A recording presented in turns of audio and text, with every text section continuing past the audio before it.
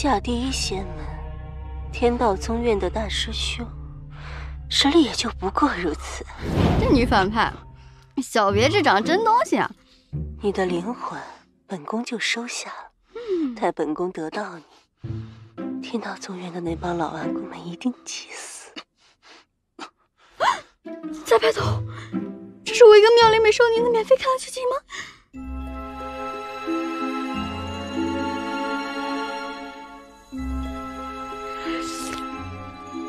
是。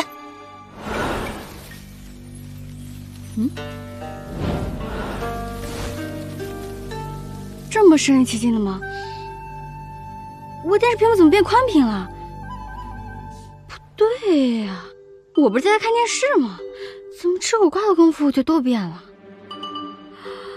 难道我穿到电视剧里了？哈，不是吧，这也太傻了！你是何人？你真能看到我啊？我就是一吃瓜群众。瓜？什么瓜？就你俩的瓜呀！胡言乱语！我管你是谁，得罪了本宫就得死！啊！饶命！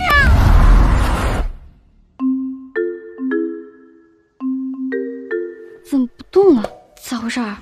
难道遥控器在这里还能用？再试试。你的功法为什么如此邪性？原来遥控器才是天权法宝啊！小样，看把你能耐！你到底是什么教？人呢？这儿呢。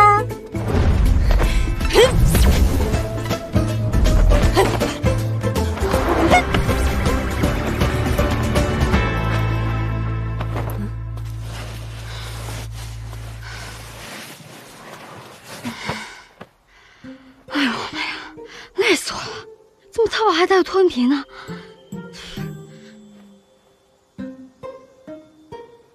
喂，少根醒醒啊！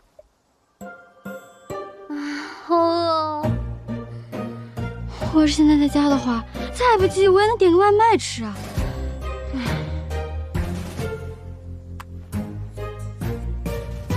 要是暂停键有用的话，是不是关机键我就能回家了？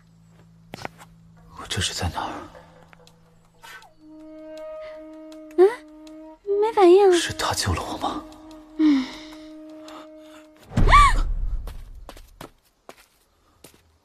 是你救了我？不是，我就是个过路的。按正常剧情发展来说，救你的人应该叫伊小小。对，快关机，我要回去，太乱了。蓝蓝的天空，银河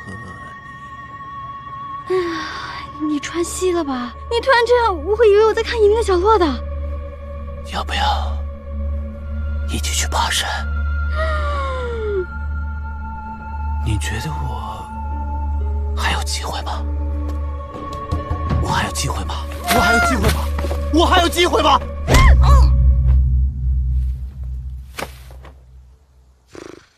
大胆魔族，向我大师兄拿命来！天哪，误会啊，我没有。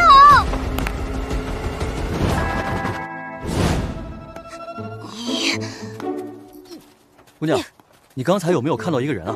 啊，就是跟我们穿的衣衫一样，那个比我老成些，像个管事儿的，但是没我帅。若没看到人，姑娘可否看到什么奇怪的事情或者东西？东西倒是有一个，就是这个。我活了88年，从没见过这么奇怪的东西了。这定是魔教的魔兽。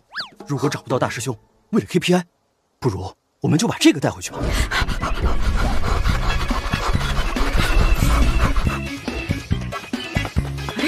那个女主一小小吗？机智如我，看过莫千一的预告片，知道那个女人就是女主一小小。她因为从魔族的手中救下大师兄，美救英雄，两人一见钟情，所以我要是要回去的话，必须得修正剧情才行。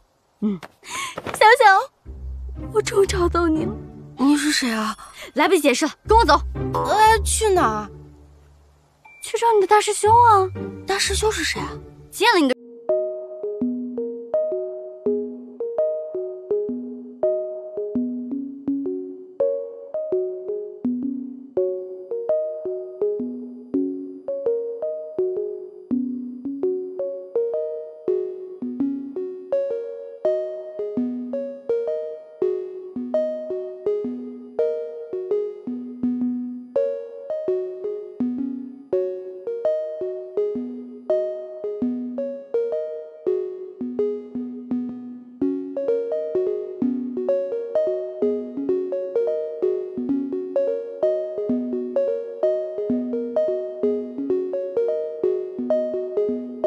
不是吧？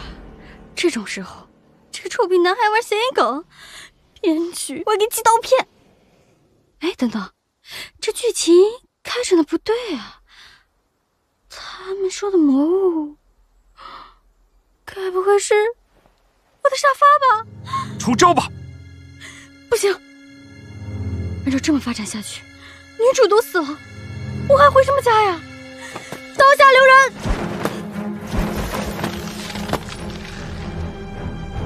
是你，刚才让你逃走，有点本事。你到底是何方妖孽？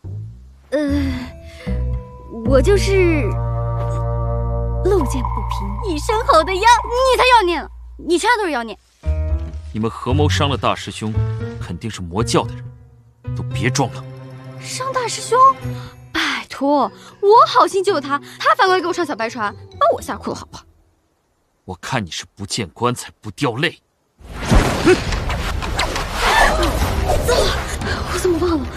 这个臭皮男武师兄从来不听人解释的。救命啊！老娘骨灰级恐高啊！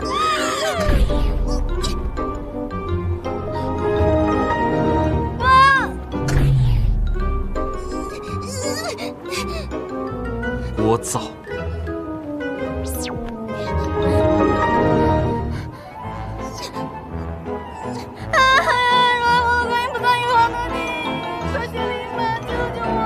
烦人，真烦人。叉烧包、螺蛳粉。老板，我螺蛳粉加酸笋，不然没有灵魂，懂不懂？这魔物长得好。音乐沙发正在启动，按摩听歌，舒缓身心。现在看我这个 demo， 我可改了办法。音乐下一首。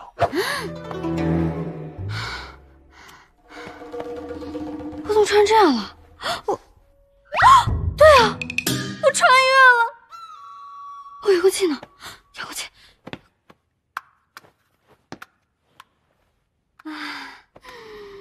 还好吧，还好吧，就算暂时回不去，哎呦，松口气，还能靠着遥控器在这里当个上帝，演技飙到太浮夸。好了，不会吧，不会吧，难道单压也算压？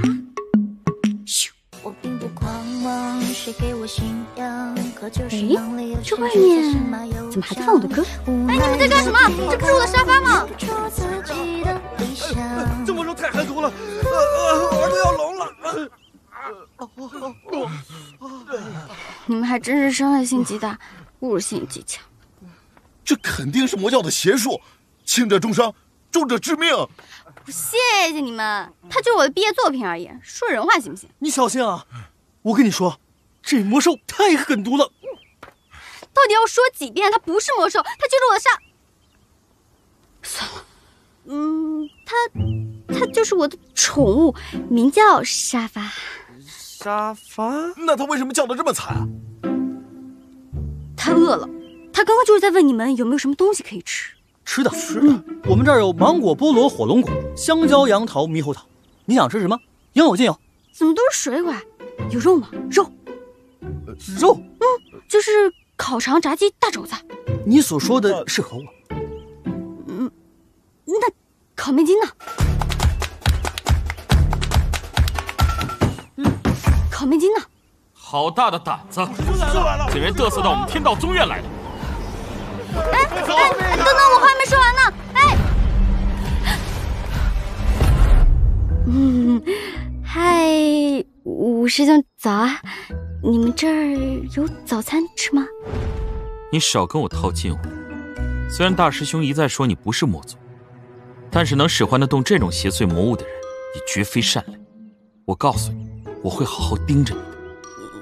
盯我？你瞅我干啥？瞅你咋的？你再瞅个试试。五师弟，不许欺负小师弟。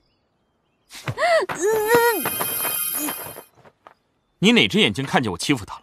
好了，萧真长老找你，说有要事相商，快去吧。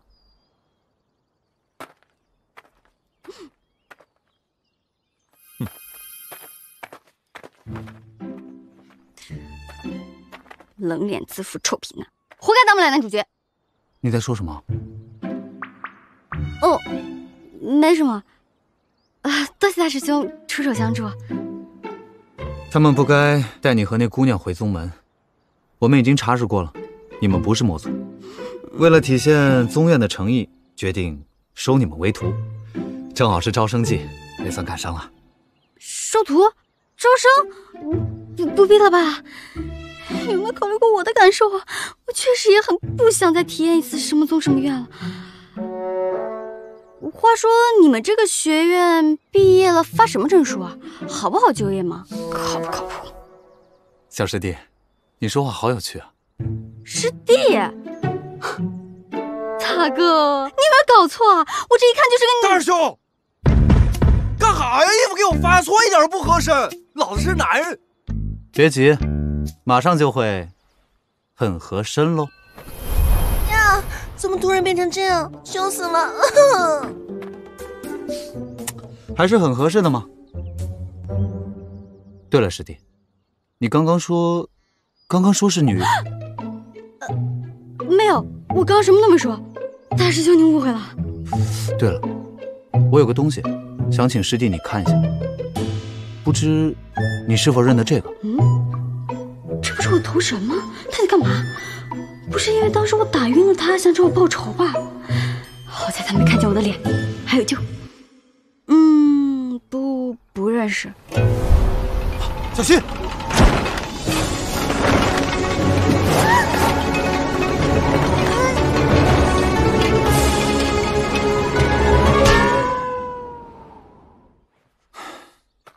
六师弟，你又差点伤到人了，小心点。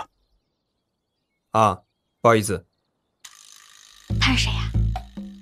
他是15师弟柳林，你也看到了，他的运气不太好，所到之处飞砖落石。他擅长铁口身段，但是功力尚浅，所谓言之凿凿之事，往往都是错的。那不就是个顶级毒奶吗？小雨师弟，我来是特意通知你，因为你没有灵力，所以被分为外门弟子，负责看管藏经阁。记得去报道哦。藏经阁这种地方一般都是电视剧里的藏宝之地，也许我能在那儿找到回家的方法。好。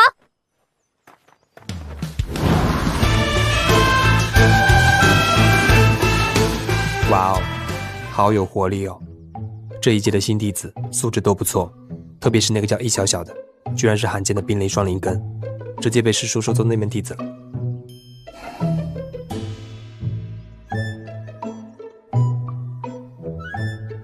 师兄，你好像心不在焉的样子，是不是还在想那个救命恩人？依我看，此人应该跟魔族有关。藏经阁，哦，这就是我以后工作的地方了。你就是宗门派来看守藏经阁的新弟子，你就是小雨师弟吧？不，老人家，您可千万别这么叫我，太折寿了。您这把年纪，我看见您都忍不住想扶您过马路，胸前红领巾都更鲜了呢。小师弟，你真爱说笑。你等着，我给你掏一件老宝贝。老人家，您请自重，我可不想看你什么宝贝。找到了。藏经阁的通关玉牌，是这个呀？还以为什么呢？吓我一跳。以后看守藏经阁的重任就交给你了，我呀就可以毕业下山，娶妻生子喽。奥利给！我去生孩子去了，小雨师弟保重。哇，不愧是修行之人，这看起来年纪一把，怎么跑起步来比穿了雅典公主皮肤的雅典娜还快？ First blood, double kill。什么声音？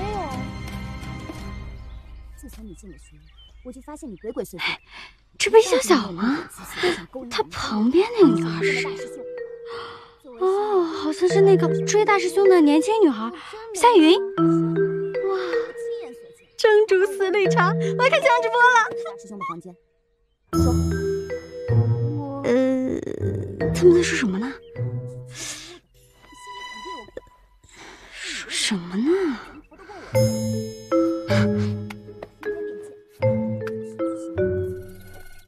还说没有勾引大师兄。哇塞，这也可以啊，太酷了吧！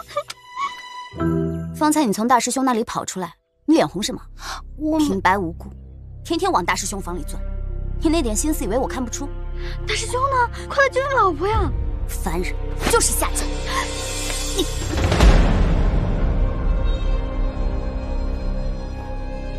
五师兄，什么风把你吹来了？这凡人不懂规矩，我正要教训他。啊？怎么是这个臭屁男五师兄啊？我在的地方轮不到你管事。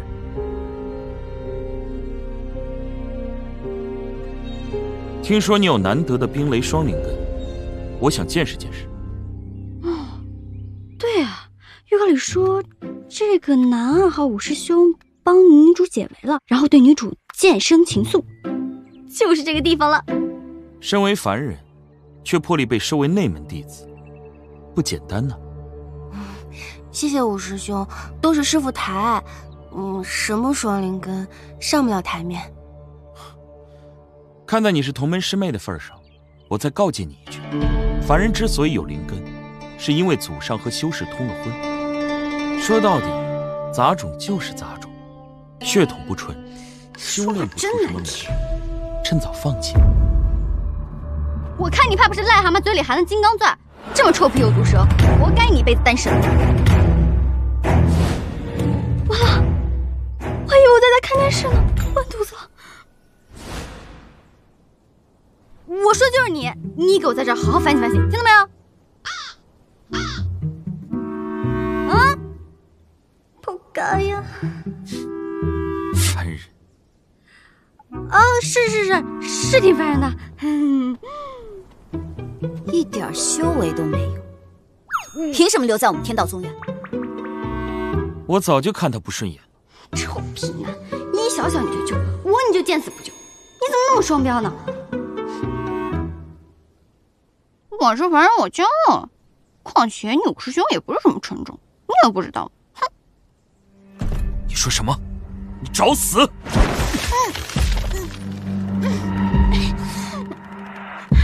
没想到堂堂天道宗院五师兄竟然还有捆绑这种癖好，还敢嘴硬，真不怕死！好疼啊！等会儿，我为什么会疼呢？我不是可以掌握遥控器的女人吗？难道说我在这个世界我也会死，我也会受伤？不要啊！妈妈，我要回家！五师兄，求你放过小雨师弟吧。五师兄可是高贵的龙族血统，最讨厌的就是这种不纯粹的杂根，敢污蔑五师兄！住手！大师兄是来找我的吗？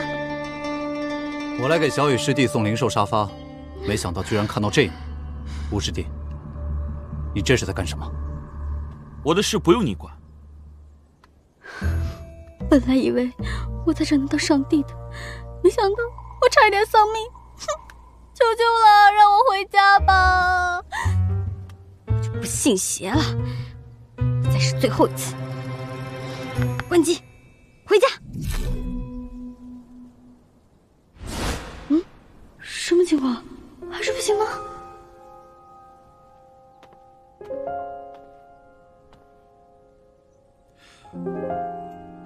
你冷酷，你无情，你无理取闹。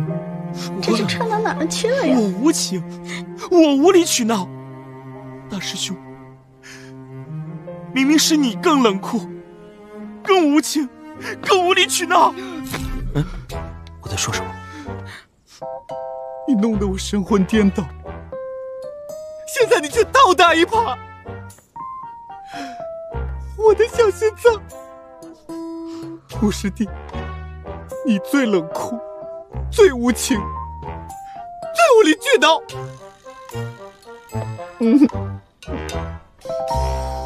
你少拿这些话来吓唬我。大师兄，跟我去生死崖决一死战，你敢吗？遥控器，你不要搞事情了。现在我可以肯定的是，关机键是回不了家的，只要关机就会传戏。天道宗院门规136条，禁止同门相残。我看你就是不敢。还有，那个杂碎，你护着他干什么？我本来都已经不生气了，你竟然突然 Q 我，看来我真的是要给你点颜色瞧瞧。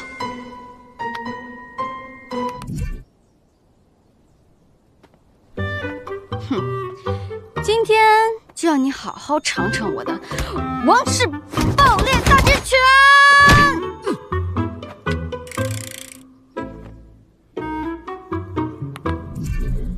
你还要多凝神修炼，谨防啊！五师兄，你的眼睛……我眼睛怎么了？立正！到底是谁来偷袭，来骗我们100多岁的五师兄？又是魔族！稍等一下，不是什么魔族，这是普通的王室爆裂大直拳而已啊！无声无息，移形换影，小惩大戒。大师兄，你好文采。此人的武功可能在长老之上。也有可能没有这个可能。可能只是高手出于提点，想让五师弟以后谨言慎行。我们紧密关注宗院各处，散了吧。小雨师弟，我替五师弟向你道歉，你早点休息。辛苦了。多亏大师兄，折腾一天累死我。还好有沙发可以睡。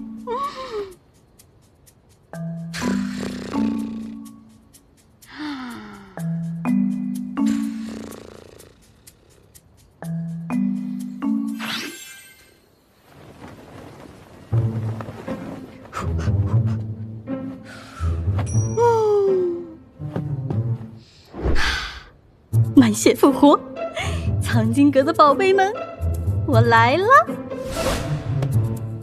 哇哦！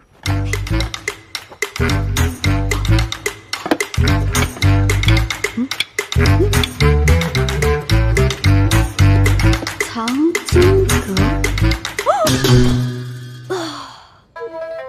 这就是个横店的道具库吧？有动静。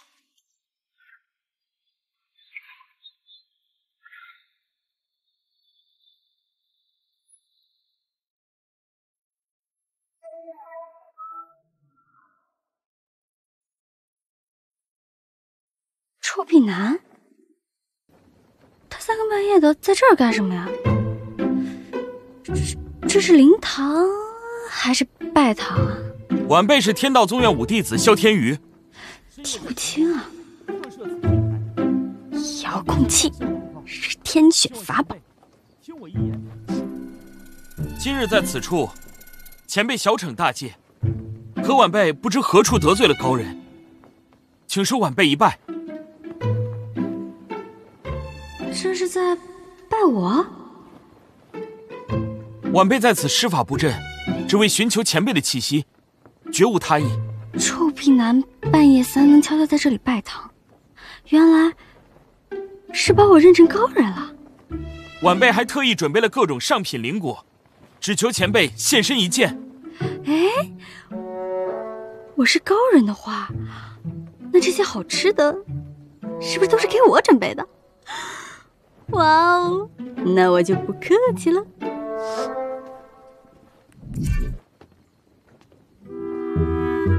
臭屁小小，哇！不过看在你准备了这么多好吃的份上，我就先原谅你今天对我做的过分的事儿。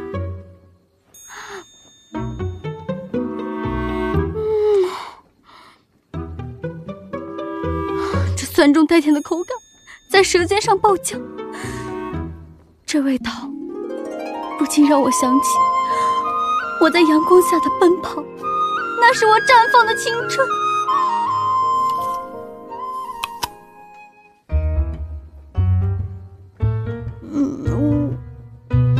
我怎么突然有点想哭呢？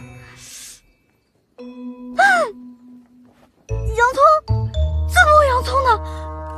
这不符合设定啊！完了，我刚好像按到了什么键。这感觉马上顶着铁桶的僵尸就马上就出现了，我的万能护卫呢？快来护驾呀！哎呀，不行，王小雨，别想想这些没用的了，赶紧想个办法呀！办法！难道是前辈？你哪位啊？你知道这样我会很害怕的。这8月中午的阳光都被你耀眼了。前辈，您真的来了？你给我松手！好的，前辈。我去，这么听话。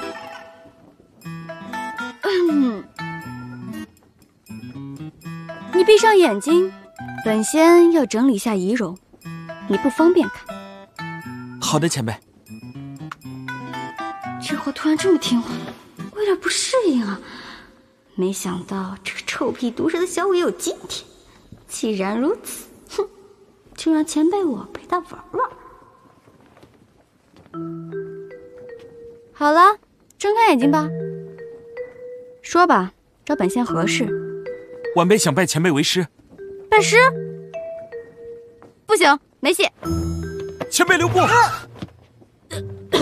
前辈若是质疑晚辈的决心，可尽情的试炼晚辈。若晚辈通过试炼，就请前辈收我为徒，教我您那高深的仙法，可好？试炼？前辈的任何试炼，晚辈都可以接受。哦，什么试炼都可以吗？前辈，请狠狠的试炼我吧。在预告里，这个臭皮肖小五是大师兄最大的情敌，但是大结局又是大师兄和一小小走在了一起。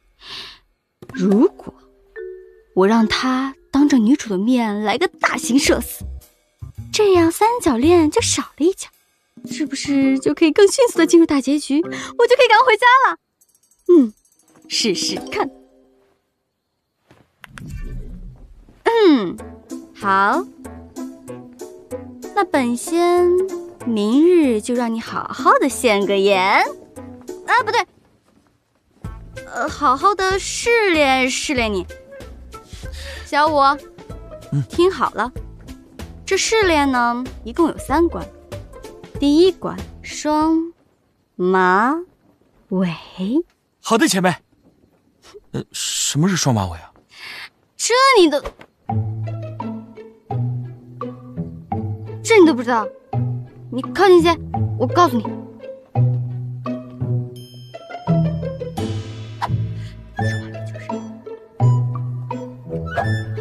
懂了吗？原来如此，厉害厉害！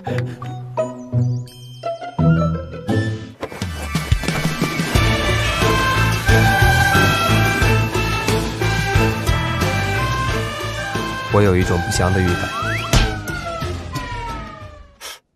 飞来横祸。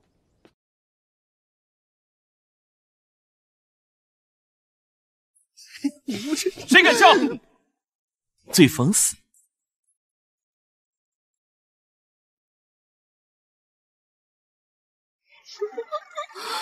五师兄这个发型是有什么讲究吗？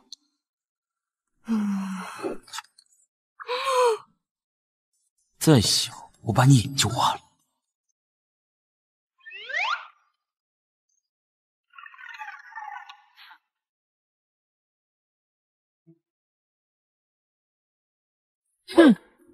我瞎了，我什么也没看见。五师兄怕不是中了邪了吧？我们要不要去找大师兄看看？五师兄看起来不对劲呢。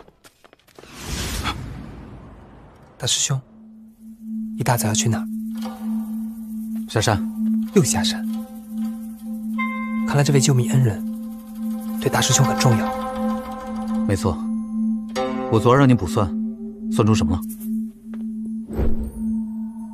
大师兄要慎重。我掐指一算，这恩人日后将是大师兄命中注定的结束。柳莲啊，有你这句话，我就放心了。好好练。大师兄保重。为什么我说是命中结束，大师兄反而放心了呢？前辈，你一定知道我这奇特的造型会引来关注，所以用这个来试炼我的忍耐力。不愧是您，不愧是你，你不说我都没想到这些。小五，你准备好接受新的试炼了吗？准备好了。第2关，他朝任他朝，清风拂山晓；他笑任他笑，明月松间照。你不用明白，只管说好。好的，前辈。我会给你一个叫蝴蝶结的法器，明日你戴在头上，助你修身养性。记住，面对他人的任何反应，你都要做到平心静气，不可以生气。算了，你们想笑就笑吧。这样也太好笑了。你们在说什么？要你管？你什么你？我什么我？行，今天我不跟你计较。哎，五师兄别着急走啊，抬头挺胸，姿势要美。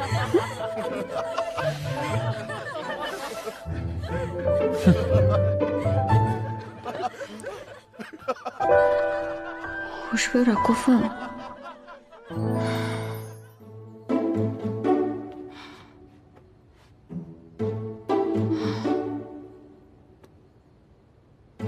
好想回家，不知道那边的世界有没有发现我不见了。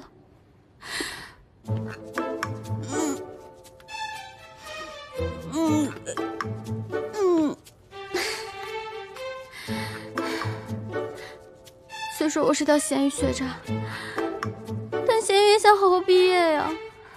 我的毕业作品还没写完呢。哎，遥控器上这2个键我还没用过呢，搞不好能穿越回去试试看。居然可以凭空投屏，厉害了呀！嗨，原来就是正常的快进快退呀。怎么白天黑夜都是这个臭皮囊啊？哎呀，完了，我忘了，等会儿他是不是还在等我呢？晚辈经受住了考验，我猜前辈一定是想锤炼我忍辱负重的能力。前辈高明。小五，你做的不错，接下来这一关就是终极考验。我可是为了你翻遍了整个藏经阁，把压箱底的上古战衣都给找出来了。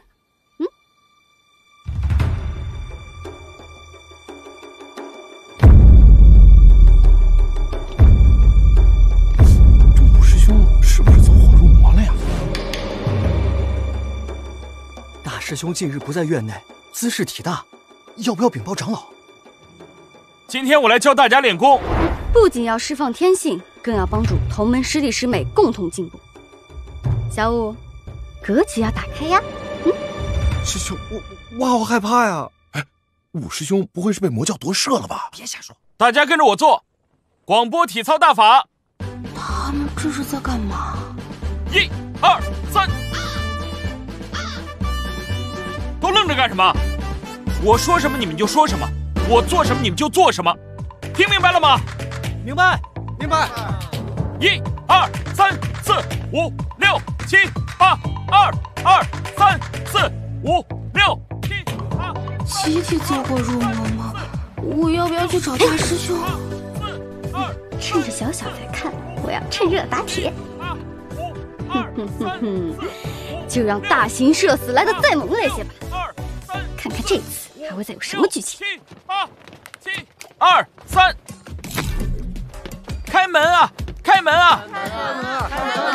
我知道你在家，别躲在里面不出声，快点开门啊！快点开门啊！大家继续再来一次，很好，不错。哎呀，这大师兄才不在几天呀，这五师兄怎么就这么放飞自我了？哎，大师兄，我好想你啊！赶紧去向魔帝大人汇报。你在哪里啊？参见魔帝大人。Maggie， 天道宗院的事办得怎么样了？回魔帝大人，我叫 Miki， 算了，不重要。我有一计可以打败整个天道宗院，而其中的关键就在他们的大师兄身上。首先，这点小事就按你的意思办就好了。我要的可不止这些。是，属下听命。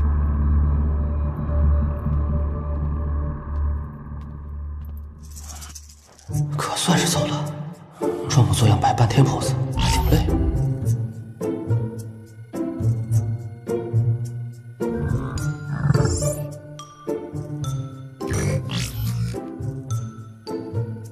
上季度财报有点难看呀。唉，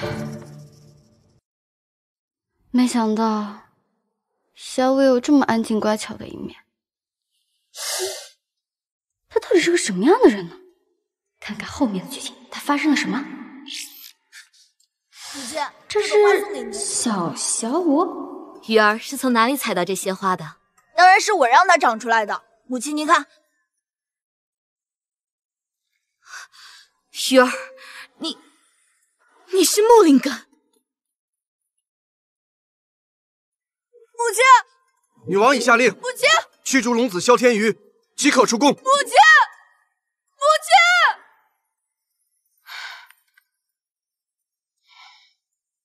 原来小五的童年这么惨，怪不得他那么好强。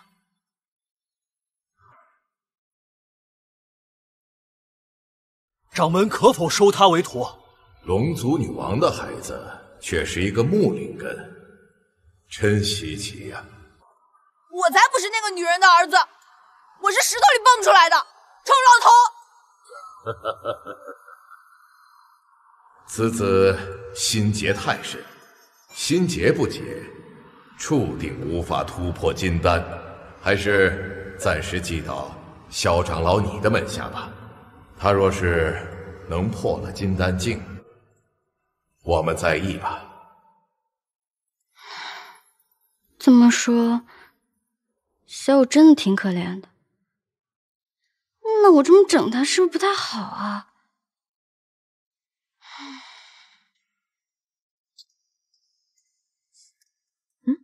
这么晚了，糟了，他还在等我呢。奇怪，是我跑得太快了心痛，还是我的良心在痛？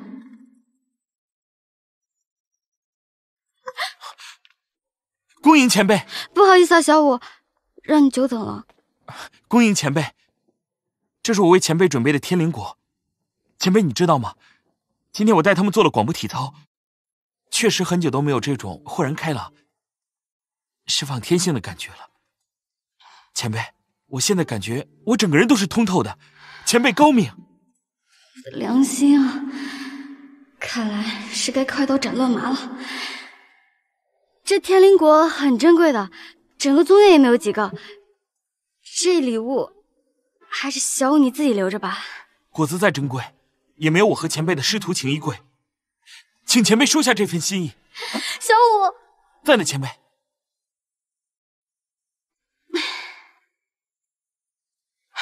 本仙就要离开。离开？前辈是要去哪儿啊？为什么呀？难道是小五做的不够好，让前辈失望了吗？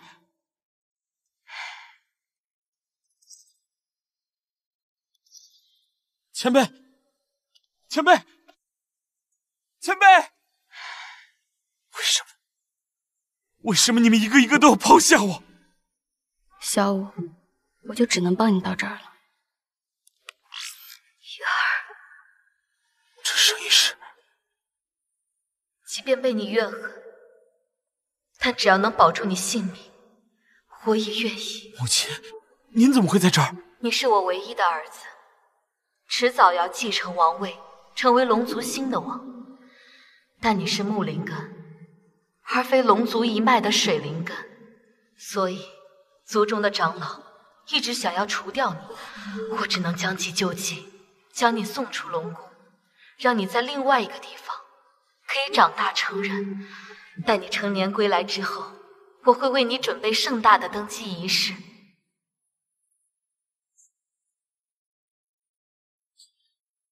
母亲，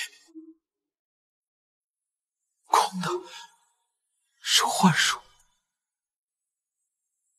鱼儿，你是我最亲爱的孩子，你也是龙族未来的王。母亲，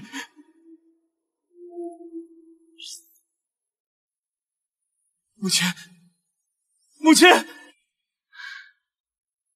萧天宇，龙族女王敖玉心之子，怨恨母亲抛弃自己，心结难解，修为因此停滞不前。前辈，您还在？小舞，你并非是修为不够，而是心结未解，所以才至今未能突破金丹之境。但是现在你也看到了，你的母亲一直深深地爱着你，她并非是有意抛弃你，而是在变相的保护你。刚才的幻术都是前辈使出的吗？是我，但并非是幻术，而是真实的未来。哎呀，其实刚刚13集的剧情，我只能给他看这点特写了。要是再往后的话，镜头里都有他出现呢，这搬出来还不得给他吓死？未来？是的，在未来，你的母亲会亲口告诉你，她有多爱你。哎呀，但其实那个时候，龙妈已经被小舞伤太重了，活不了多久了。希望我这次透露剧情，能改变这个悲剧吧。小舞，你经受住了这次的考验，但是我已经为了这个考验付出了太多，我要闭关修炼了，我走了。前辈，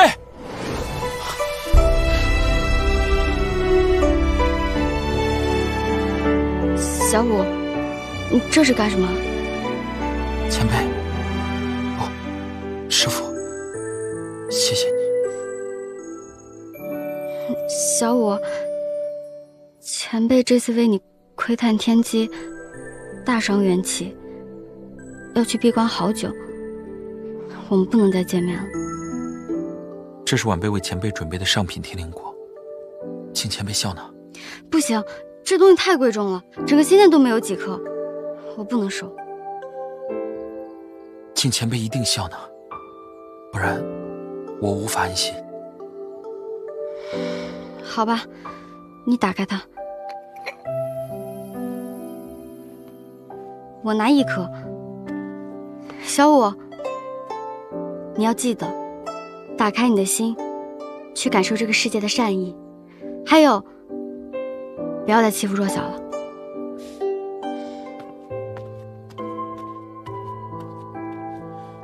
前辈，我们到底什么时候还能再见？还真有点舍不得这个温柔乖巧的小舞。小雨师弟，听说武师兄最近晚上会去会见一位武功高深的大前辈。哦，他在干嘛呀？不知道，只是听说他前几日的反常举动都跟那位前辈有关，他很是敬重那位高人呢。说起这件事，我良心就痛。唉，说曹操，曹操又出现了，看他失魂落魄的，于心不忍，还是不要骗他了。哪有什么大前辈啊？那个人啊，8成就是个骗子。咱们武师兄啊，肯定就是被骗了。小雨师弟，你声音太大了。说什么？小雨师弟，小心！奇怪，我没有按暂停，怎么停了？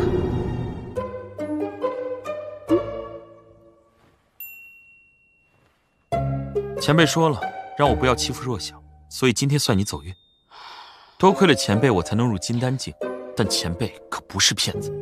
若你再敢诋毁他，我不会再忍，我会把你撕成碎片。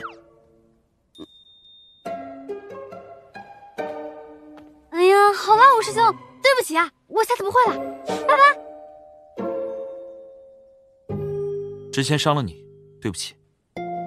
我没听错吧？武师兄竟然会道歉？武师兄，你在跟我道歉吗？我道歉了你还笑？我警告你，你可别老神仙吃砒霜，嫌自己活得长。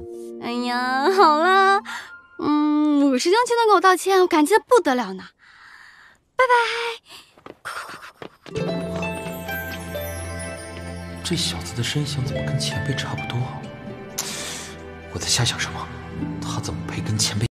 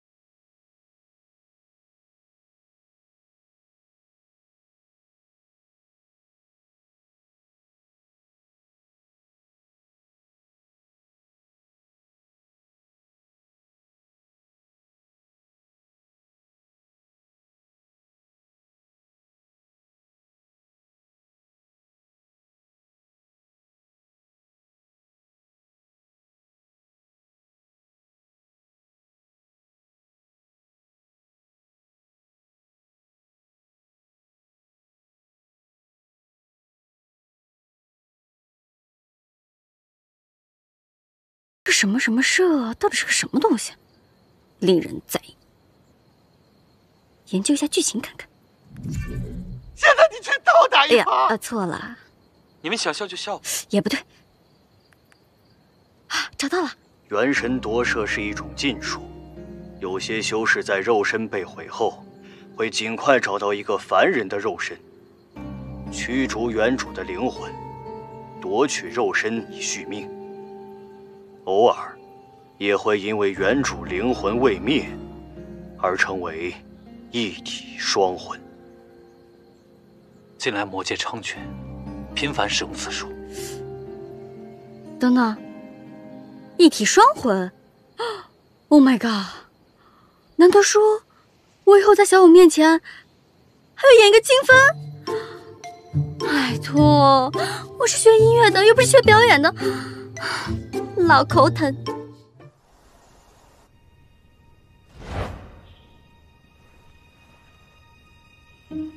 大师兄，我查了名册，王小雨确实是名女弟子。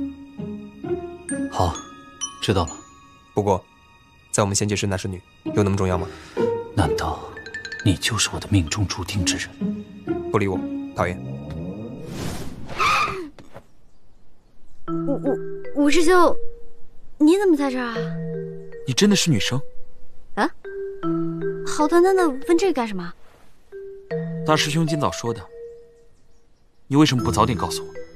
害得我以为这些天自己有问题。害他以为有问题？他在说什么啊？说起来，你为何要假扮男弟子？大哥，你有没有搞错啊？这是我想假扮的吗？啊，是你先不由分说把我抓过来，然后呢，你们天道宗院又死活要把我留下来，接着又给我找了一份男相府不说，还把一个男弟子变成如花来吓唬我。我问你，要你敢吗？他这是干什么？难道我有话对你说？啊？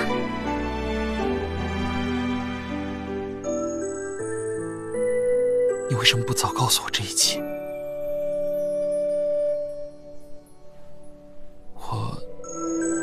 我想……什么情况？他是要表白吗？我还没准备好呢。我想见前辈。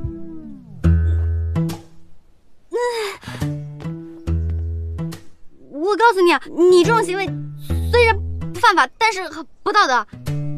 我是你前辈的门童吗？你说要见我就要得，你见啊！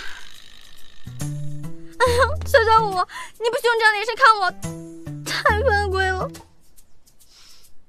哎，被他打败了，要不要配合演一下？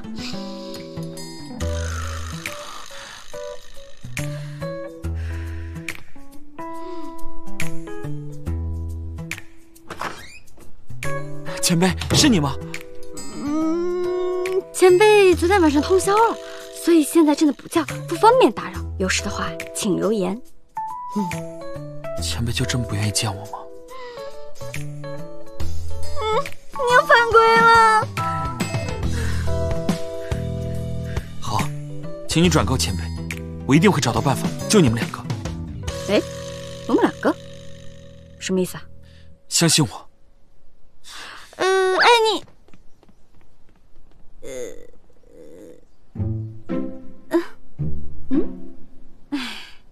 这孩子没救了。原本只是腹黑毒舌，现在变得神经兮兮的。好好的一个人呐，就是缺点脑子。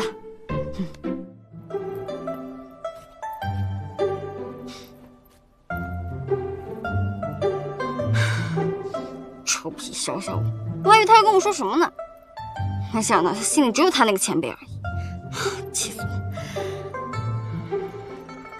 他现在就是没有女朋友，他但凡有个女朋友，他天天都是送命题他。算了，莫生气，莫生气，气出病来无人提。小雨，小雨师妹，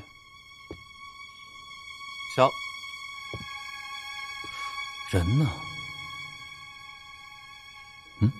这是他后来怎么说来着？沙发不是宠物，是坐骑。坐坐试试。音乐沙发正在启动。什么声音？迎面的是小雨师妹的歌声，蛮好听的嘛。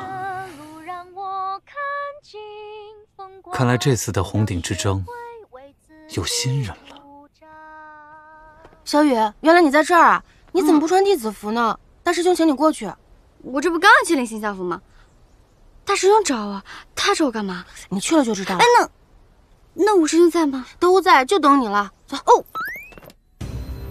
哇，这就是大师兄和五师兄，我来了8年了，第一次看到他们本尊，我好幸福啊！哇，他们这是出发去红顶之争吗？肯定是啊，红顶之争是每年明媒正派最大的赛事，哇，好想去现场看呐！可是那个新票票抢票系统太差了，根本抢不到现场票，还是等着用那个预检单点付费看直播吧。好像今年要音乐斗法，也不知道他们怎么比啊！哎呀，不管怎么比，肯定都是我们天道宗院赢。天道宗院，天道宗院，止步！天道宗院。大师兄，他们来了。感谢各位前来践行。今年的红顶之争，我们除了固有的班底之外，还有2位新人。哇，那2个新人这么好命，居然可以参加红顶之争啊！哎呀，也不一定是好命，说不定是去当炮灰了。小师妹虽然刚入宗院，但是天资聪颖，是少有的冰雷双灵根，实力非凡。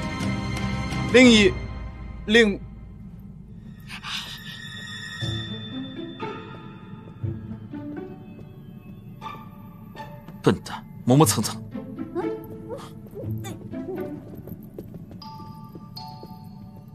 另一位呢，则是我们的小雨师妹，精通音律。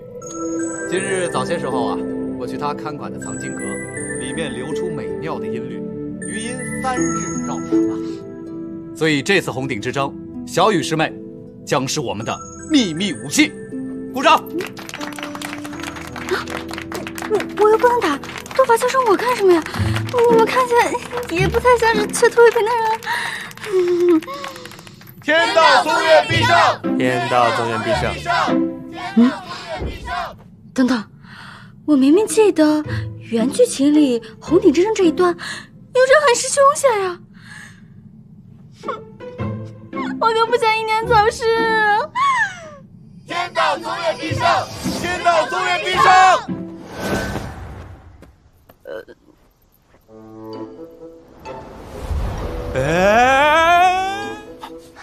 小雨，你还好吧？这刚传送下山你就这样了，你以后可怎么办啊？这感觉简直比作简直和不是比作过山车还晕。笨蛋，一个凡人参加什么红顶之争？趁早回宗院去。你以为我想参加呀？臭小子，我最讨厌你。你们2个好了。五师弟说话一贯如此，小雨师妹，不要放在心里去。于慕言，你能不能不要这么虚伪？小雨师妹，请放心，此次红顶之争，我会保护好你，不会让你受到任何伤害。我也会保护你的。走了，一个个磨磨唧唧的，要飞到什么时候啊？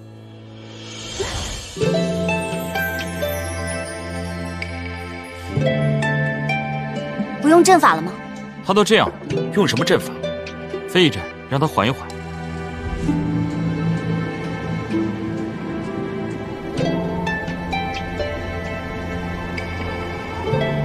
看什么看？我尽量飞慢点，别吐我身上就行。臭小子，刀子嘴豆腐心。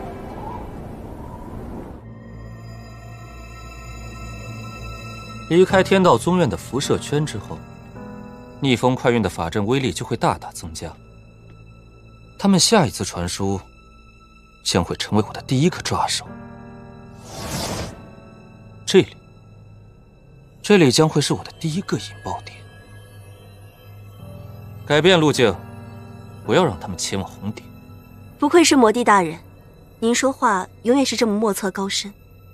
只是属下不才，只听懂了最后一句。我们必须打破天道宗院的闭环。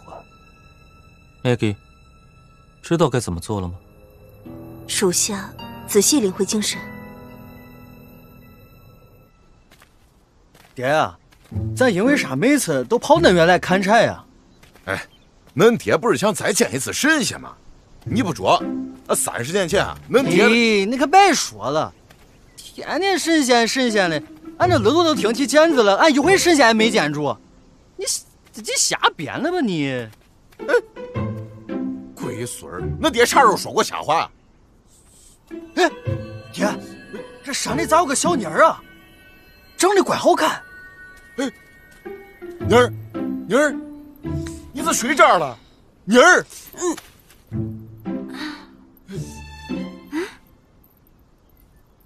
吴兄呢？我怎么在这儿啊？是啊，你咋会在这儿了？这荒郊野岭了，这有狼啊，这有。你可得当心嘞。哦，谢提醒。不过，我咋听着你们这口音能手啊？手？哦，小月月，你醒了。哎呦，我看你一路上睡得很熟，就没有叫醒你。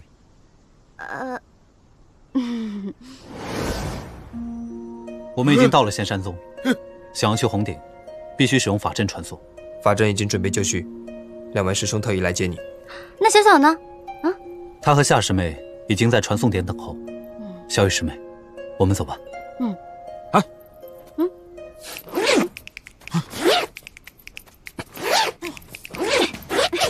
哎呀！再见了，大叔，拜拜。仙云呐！哎呀，我勒个娘嘞！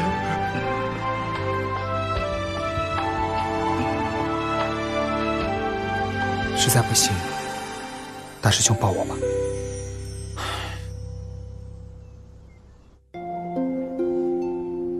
你离大师兄远一点。为什么？我不喜欢。你吃醋了？怎么可能？我明白，你这么说，无非就是因为你不想让大师兄知道你那位前辈的存在。你还不算笨。放心吧，我会帮你保守秘密的。你那颗乱糟糟的心里啊，就只知道你前辈。虽然我确实关心前辈，但是让我心里乱糟糟的那个人，一直都是你呀。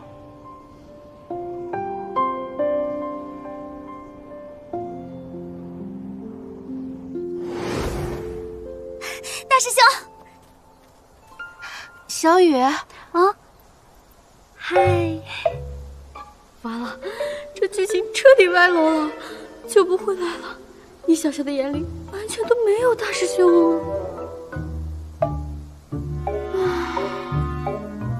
不用紧张，我会拉着你的，很快就到了。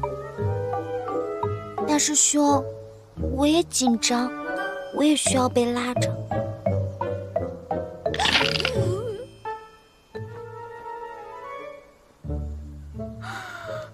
组错 CP 了，大师兄，你的凉杯是小小，你拉夏依云干嘛呀？好想把你们的手勾开！也不知道这红领长什么样，好期待啊！我掐指一算，我们很快就能顺利到达红顶。得，柳林师兄，您可真是哪壶不开提哪壶啊！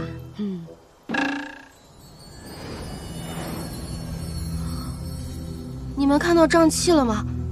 还是只有我能看到？不好，有人破坏法阵，列阵！小雨，预备，走！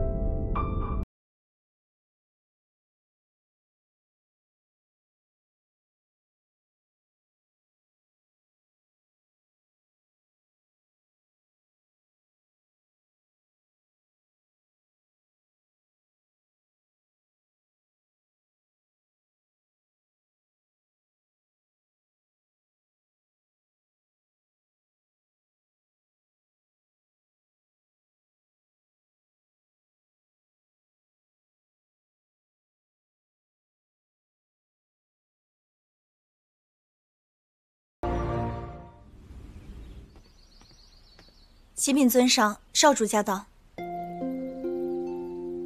穆上，孩儿回来了。鱼儿，快起。鱼儿，当年弃你不顾，辱你出宫，想必你定是恨我入骨吧？是，我是恨过你。不过那都是从前。那现在呢？现在孩儿已经明白，您是为了保全我，才强忍生离之痛，把我送到天道宗院修行成才。这份恩情，玉儿铭记于心。鱼儿，鱼儿，都已经长这么高了，且心如明镜，事事通透，真是难得。孩儿也是受了一位高人点拨，才能明白这些的，并因此突破了金丹境。当真？那这位高人现在何处？娘想当面致谢。穆上，这次我回来有一事相求，还请母上成全。你是何人？竟敢擅闯龙宫别院！这是龙宫别院，这不是红顶吗？装疯卖傻，一看就是魔教派来的奸细。大哥，我们才初次见面，无冤无仇的，你不要污蔑我好不好？谁是奸细？鬼鬼祟祟四处偷看，肯定有问题。先押入水牢，再回去禀报。哎，你们这是屈打成招啊！放肆！殿下，殿下，这位是我的贵客，你们的命不想要了吗？啊，小五，还好你也在这儿。少主殿下，请恕罪。我们不知他是少主殿下的贵客，罪该万死。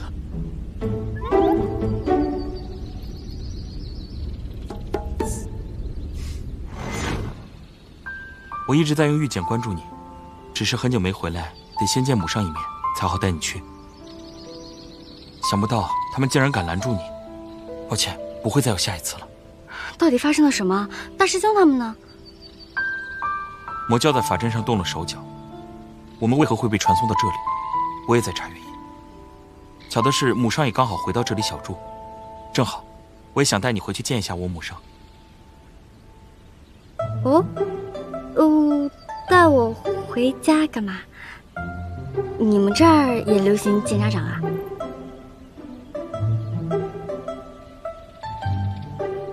你这是什么眼神？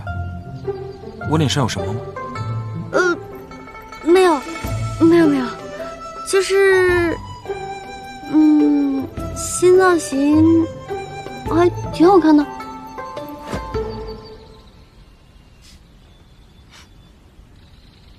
走吧，我带你去见我母上，可能她是唯一一个可以帮助你的人。帮我？他能帮我什么？他能帮我回家吗？龙宫？难道武师弟和小雨师妹被带到了那里？原本我以为是魔族在法阵上动了手脚，恐怕动法阵的是武。我掐指一算，经过此事，武师兄跟小雨师妹肯定分道扬镳。我去趟龙宫，把他们带回来。我们一起去吧。不，此行会有危险，你们不必一起涉险。可是……好了，还要应战红顶，你们先去准备。你别抠了！好了，我的掐指又不是抠鼻。母上，这就是我跟您提过的小雨师妹。啊，这就是龙妈。您就是武师兄的母上大人啊！好年轻，好漂亮啊！女动将至，我是不分者，迷灵女王，大草原上的卡莉西，以及龙之魔。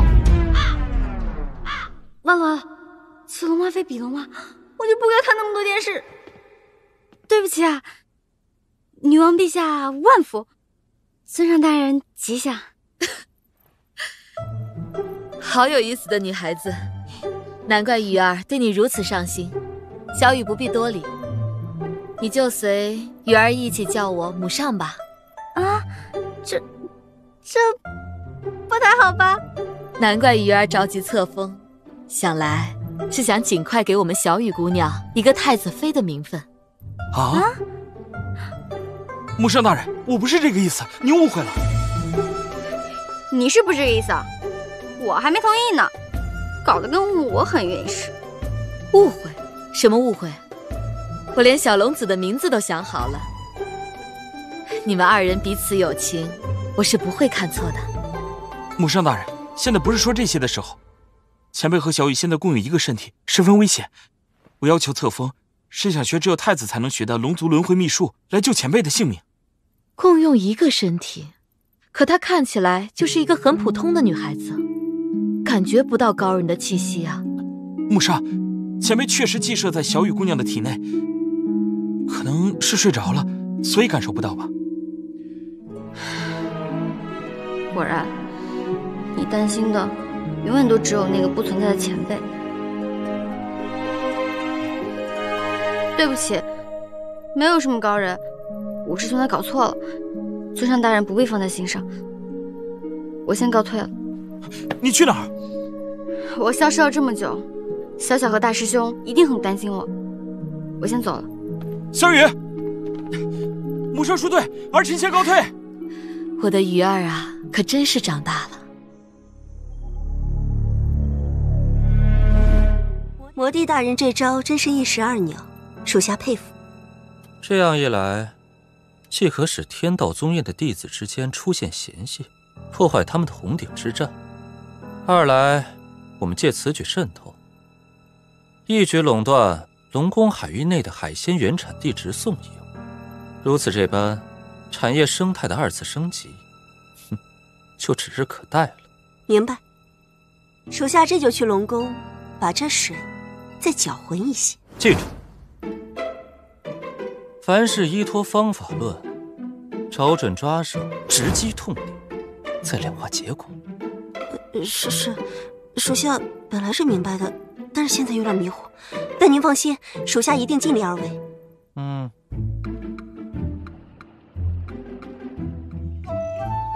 你怎么跟个刺豚一样，说炸毛就炸毛？喂，你才是海里仙人掌呢！你就是个没心没肺的小龙人！我一心想要救你，你能不能对我好一点？你拉倒吧，大哥！你自己想救谁，你自己心里还没点数吗？笨蛋！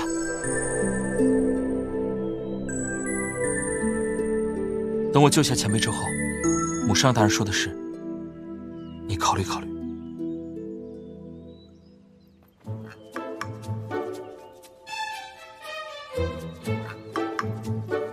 海燕，你怎么早了，少爷？这是少主殿下的寝宫，少主请姑娘在此歇息。少主册封完大典后，有要事与姑娘相商。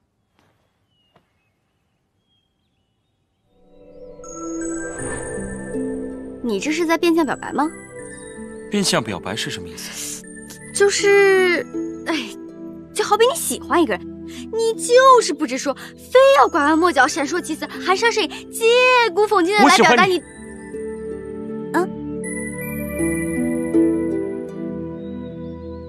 王小雨，我喜欢你。你确定你喜欢的不是前辈？你们两个我都喜欢，你们两个我都要救。我救前辈是出于恩，我救你是出于情。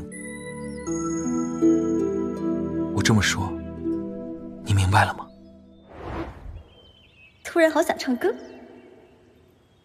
突然间进了异次元，跳进了神仙的世界，周围的一切都好耀眼。他都法力无边，唯有谁拨动我心弦？最幸运是有你在身边。唱什么呢？这么开心？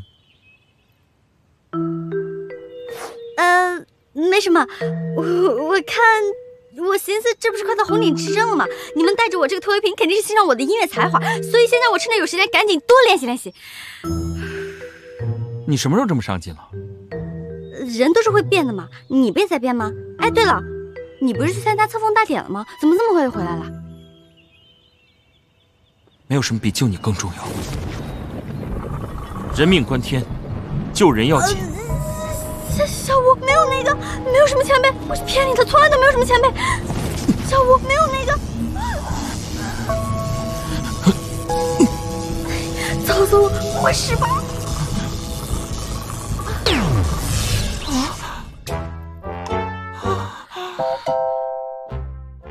什么情况？难道失败了？拜托，春燕已经够的了，现在加码个灵魂呼唤是怎么回事啊？师兄按不按剧本来，我本来已经不 care 了，只是拜托导演，你能不能不要搞我啊？大哥，我都已经说过很多次了，根本就没有什么前辈，你怎么不听人把话说完呢？现在要怎么办？小雨，你先别紧张，我问过母上大人了，若是灵魂剥离失败，也并非无法可解。母上大人送了我解咒4字真言。什么解咒4字真言啊？多喝热水。龙妈，你是认真的吗？我们现在这样到底要怎么办呢？天色不早了，你早些休息。为了避免遭人怀疑，你呢就睡这间房，我去隔壁的房间。晚安。哎，我先警告你啊，你不准对我的身体做奇怪的事情啊！小雨，你怎么会这么想呢？我是那种人吗？我不过就是沐个浴，换身衣服就睡了。你还洗澡换睡衣？你不许去！糟了，要露馅了！这是什么？你太大声了，我耳朵都要聋了，还给我！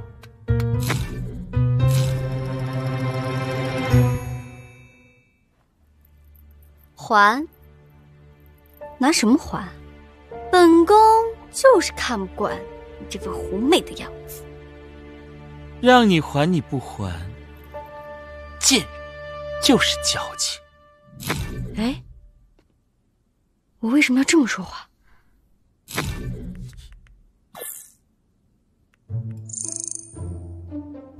你先还给我，我再给你解释。这是前辈的法术。唉，这不是前辈的法术，这就是前辈。此话怎讲？算了，我就跟你摊牌了吧。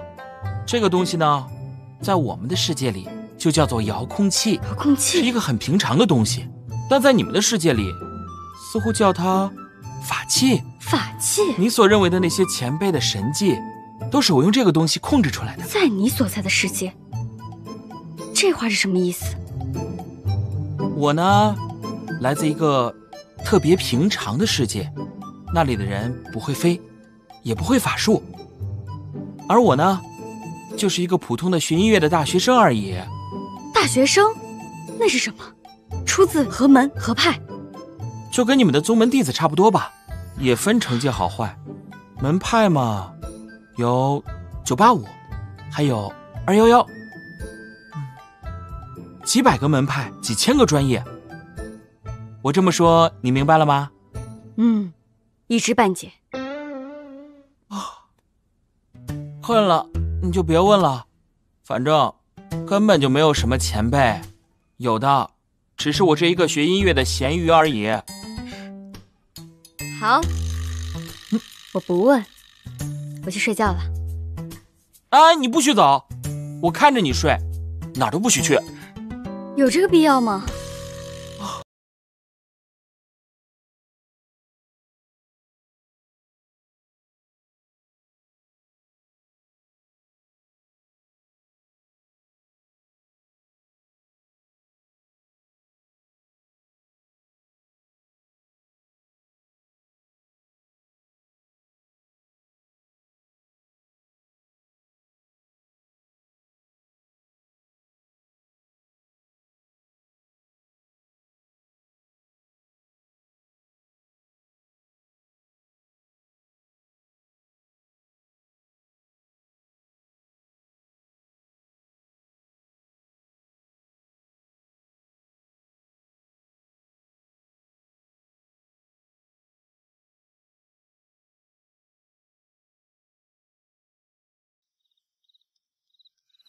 什么情况？谁在摸我？你谁啊？太子殿下，今夜由我来服侍殿下，为龙族延续血脉。你别这样，妹子，你好好坐着，我们说会儿话。啊？你刚才说的服侍是什么意思啊？讨厌，殿下！你想什么意思就是什么意思。就是说，我想如何就如何。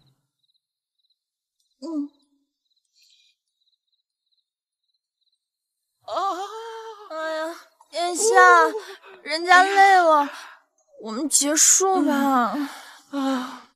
舒服。再来。哎呀，好殿下，人家好累啊，我们休息吧。不好了，姐姐有裂缝，龙宫出现瘴气，一起戒备。瘴气？难道是魔族入侵？我得赶快去找小五。小五，小五！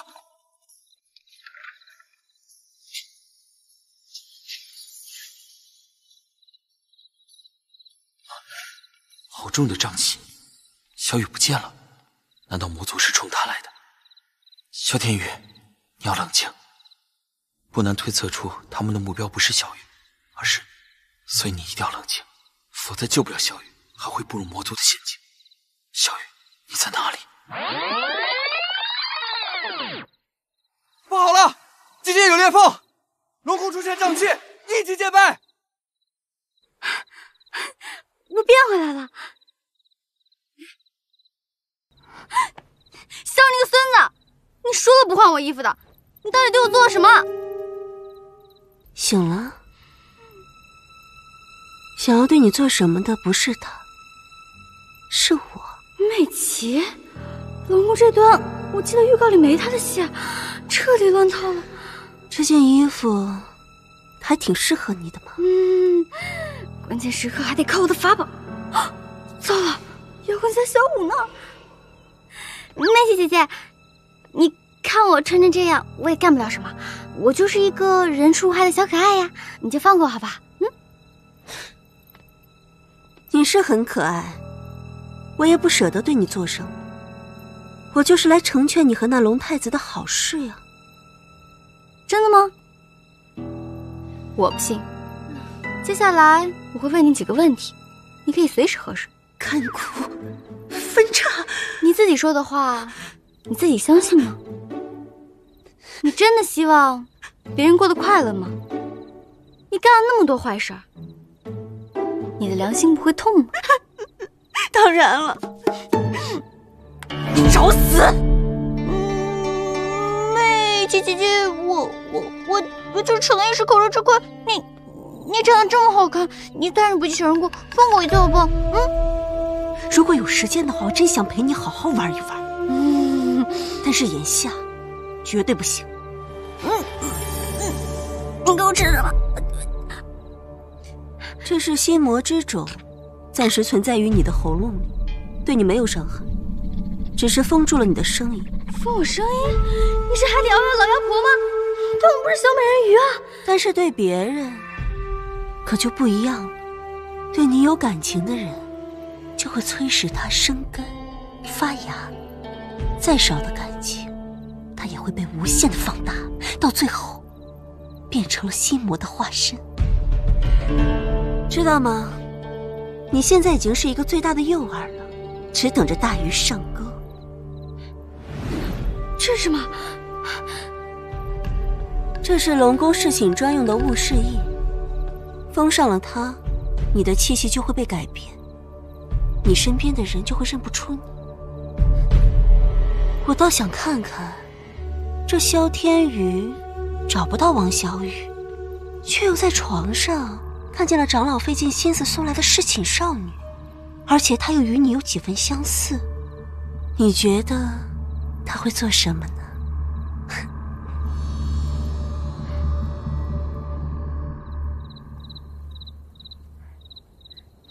小五，哎，我这是在哪儿？美琪，美琪，你出来，你你把我带到哪了？刚册封就给我送侍寝的过。小五，这帮长老为了稳固自己的势力，还真是努力呀。真的认不出我来？这身形倒是跟他很相似，但气息却完全不同。是因为这巫师印的缘故吗？对，你说的对。不可能这么简单送回，此事必定有诈。难道龙族长老丧心病狂，已经与魔族串通一气？千万不能答应。你为什么不说话？是吃了书让你说不了话，怕声音不像露馅吗？小五，你个笨蛋，快把这个东西拿掉，看不清又说不了话，很难受啊。这臭脾气倒是跟他很像啊。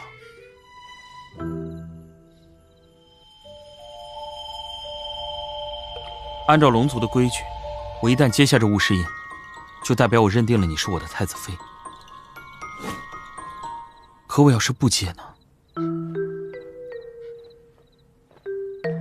我倒还真想看看你这巫师印下的眼睛，是不是跟他的也很像？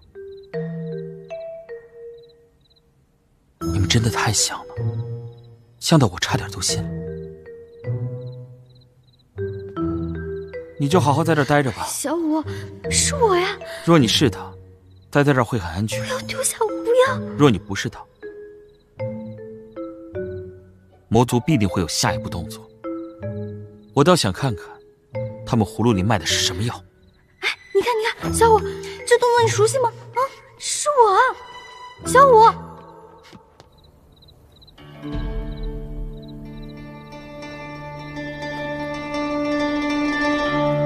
瘴气浓重，果然是魔族高贵。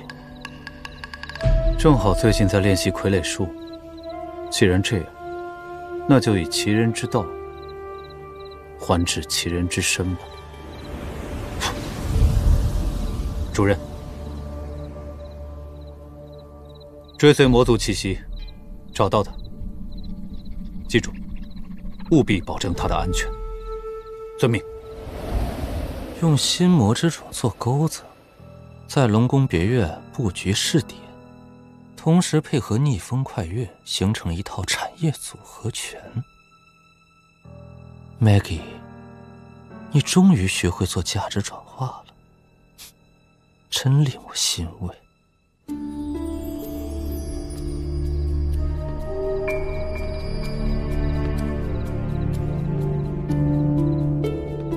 有人来了，是谁？小五吗？要找的人就是他。你是谁？魔主，这东西不好处理啊。别怕，小雨师妹，是我。大师兄，大师兄怎么知道我在这儿？而且我这个样子，小五尚且不敢确定，他却那么笃定，太可疑了。这肯定不是大师兄。这一切很难解释。第一次见你穿女装的时候，在新柳居，你跟我说你叫小翠，还记得吗？真的是大师兄。师妹，我是来救你的。我知道你现在不能说话，是因为你的喉咙里还有魔种，我帮你把魔种引出来。放心，我不会趁人之危的。不行，妹姬说过，这东西会在别人那里长成心魔，我不能伤害大师兄。只有无心无情的傀儡，才可以封印这心魔之种。我帮你把它引出来，并且封印它，请你相信我，我不是本体，你不用担心。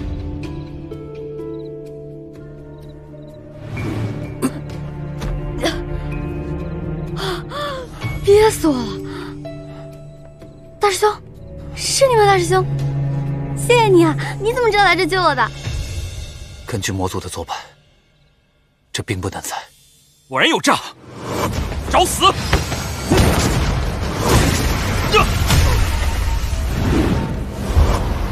小五住手，那是大师兄。这个声音，难道？小雨，真的是你！哎呀，笨蛋小五，你为什么要伤害大师兄啊？他是来救我的呀。大师兄？他不是大师兄。怎么可能？你瞎呀！那个人充满了魔族的瘴气，他绝对不是大师兄。可他刚刚明明是来救我的呀。族到底想干什么？小五肯定是弄错了，那个人肯定是大师兄。小雨，你醒了吗？我还是觉得救我那个人。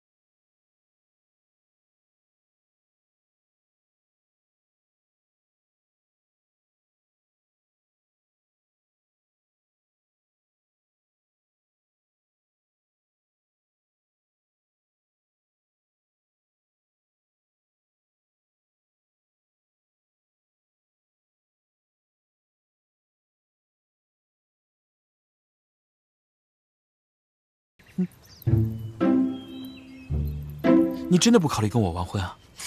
你给我！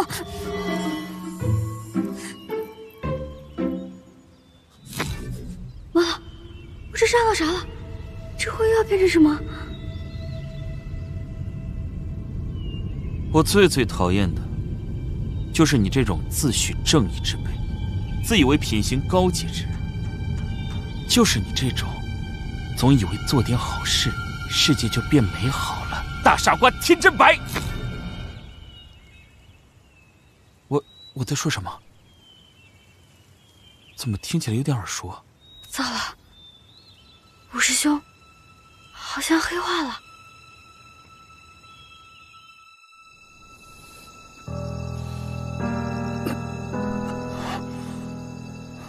果然傀儡抽身太迟，已经反噬本体了吗？不会的，我绝对不会被影响的。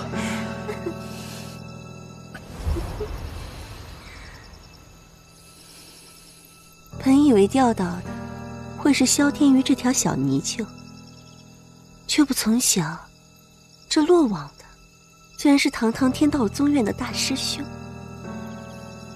你说，这是不是意外之喜呀？你以为魔种能伤得了我吗？伤你，我可舍不得。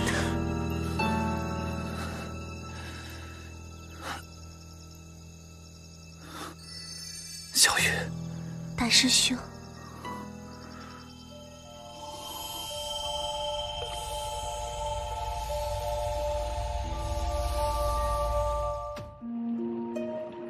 那就说定了，等红顶之争结束后，你跟我回趟龙宫，把事办。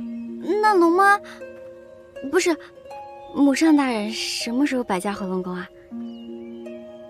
魔族在别院生事，他担心是声东击西，今天就回去。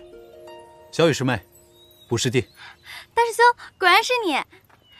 大师兄，谢谢你啊！那个时候多亏有你救我，小五真是个笨蛋，连我都认不出来。哎，不过后来那个魔种怎么样了？有没有影响啊？对你，我很……你怎么在这儿？你们两个不见了，我作为你们的大师兄，自然是要把你们平安带回去，这是我的责任。嗯，你怎么知道他是谁？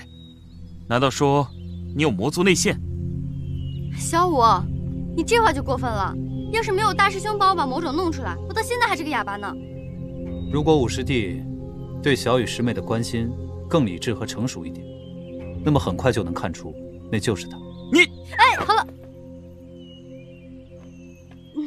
大师兄，那个魔种后来你怎么处理的？有没有事儿？对你有没有影响啊？我是用替身傀儡去救的你，并不是本体，所以吞噬魔种的是他。小雨师妹，不要担心。嗯。时候不早了，红顶之争就要开始了，我们去修好的法阵，尽快过去吧。嗯。每年的红顶之争都是天道宗院夺魁，今年也该让让贤了。红顶之争夺冠的组织，享有来年最新鲜食材的手握权，这对于我跑赢生鲜冷链这条赛道来说，是重中之重。今年的冠军对魔帝而言，如探囊取物。Maggie， 这段时间来，你表现不错。收购千云门一事，你表现也格外突出。年底的绩效考核，我就给你一个5颗星。希望你再接再厉。那年终奖呢？谢谢魔帝，我会继续努力的。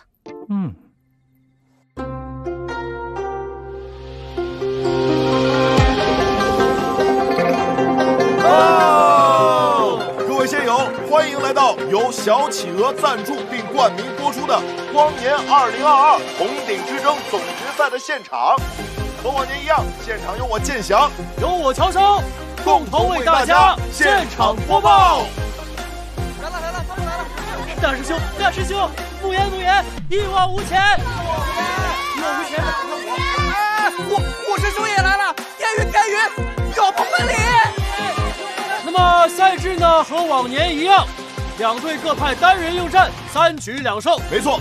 若是平局呢，我们将进入加时赛。加时赛呢是团体作战，由线上的108位长老拍灯投票，从而产生最终的年度总冠军。那么我相信大家都已经注意到了啊，总决赛的现场多了一些乐器，这也是我们今年红顶之争不同于往年的地方。今年我们不光有功法武斗，还有音乐文斗，相信在座的每一位仙友都非常期待。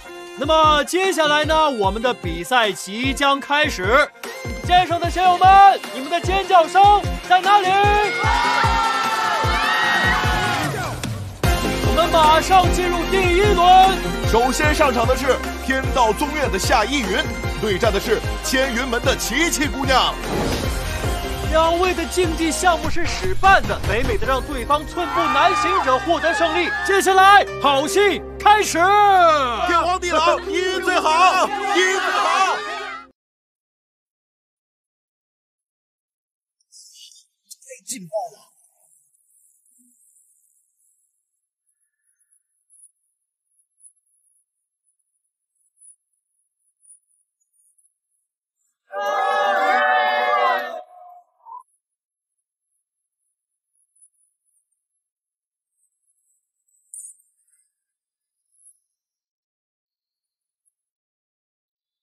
！5、4、3、2，时间到！比赛结果出来了，让我们关注一下长老们的打分情况。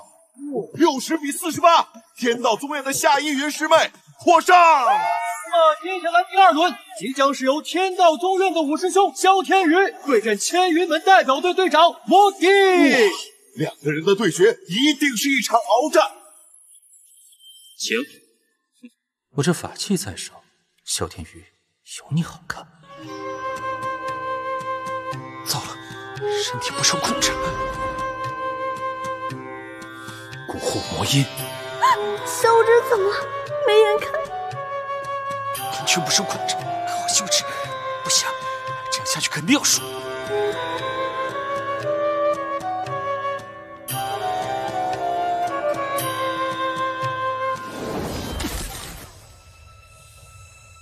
你再不停下这魔曲，我就让你停止呼吸。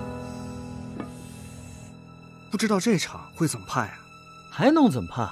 这边是跳舞要吐，那边是藤蔓封喉要命，肯定是5师兄赢啊！对呀。好的，广告之后欢迎回来，这里是2022红顶之争总决赛的现场。那么刚才激烈的第2轮比拼结果已经出炉，结果就是平局。这还是总决赛有史以来第1次平局。不知道连年冠军的天道宗院是否还会蝉联？那么第3场尤为关键。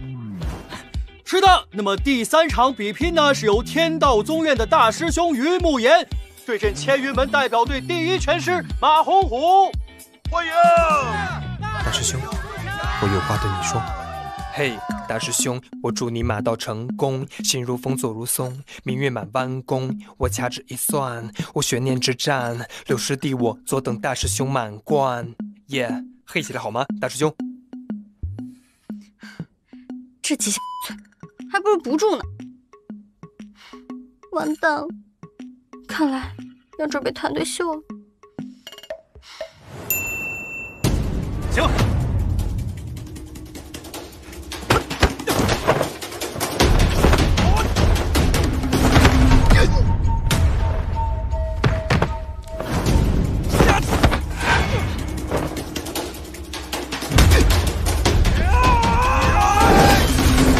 剪刀石头布，剪刀石头布，剪刀石头布。怎么可能？这算是崩盘了吧？我们大师兄竟然输了！这一胜一平一负，感情这3场打了个……哎，这打了个寂寞呀！大师兄，大师兄，你还好吗？大师兄没事。刚才的战斗简直太不可思议了！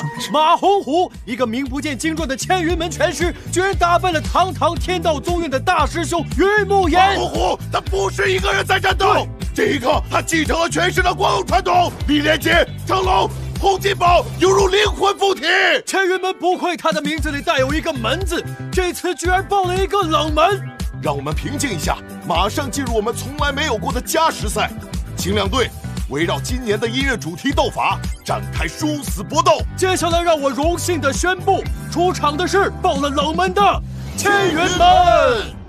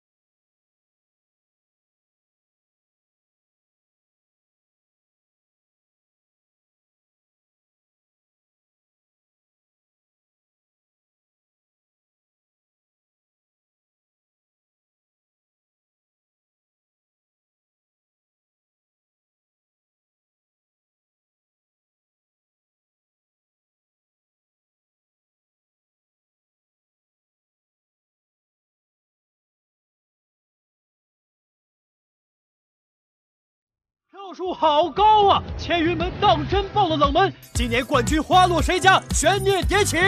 接下来有请去年冠军天道宗院代表队闪亮登场，一首《求生欲》，请大家欣赏。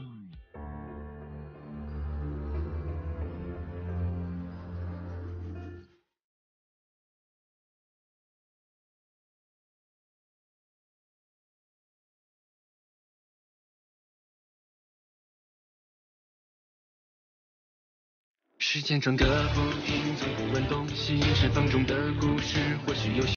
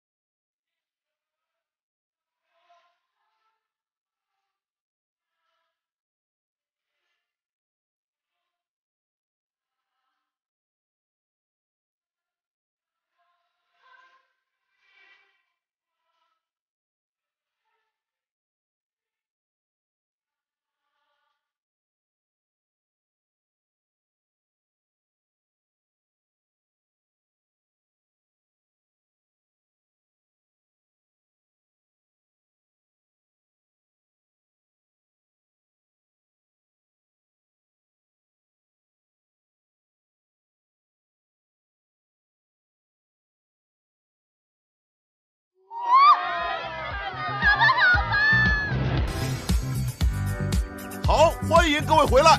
那么接下来呢，各位长老们随时准备投票，必要时可以爆灯。完了完了，这么不适合吃音乐这碗饭吗？难道我精心编排的节目效果就这么差吗？长老们好严肃啊！票数一路走高，哇，好的！哦，结果出来了，各位仙友，天道宗院以一贯扎实的实力，获得了现场108位长老的投票，最终完胜监狱门。不愧是小雨。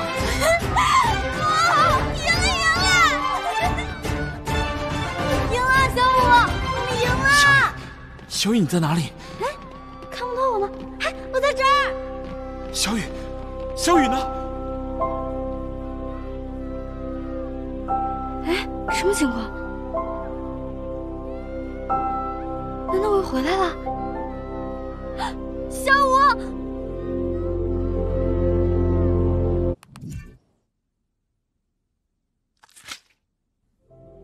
这故事还挺有趣。